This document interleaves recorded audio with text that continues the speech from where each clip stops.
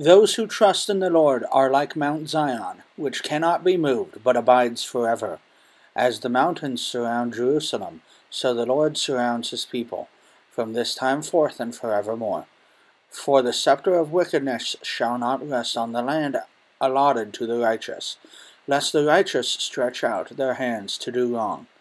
Do good, O Lord, to those who are good, and to those who are upright in their hearts. But those who turn aside to their crooked ways, the Lord will lead away with evildoers. Peace be upon Israel.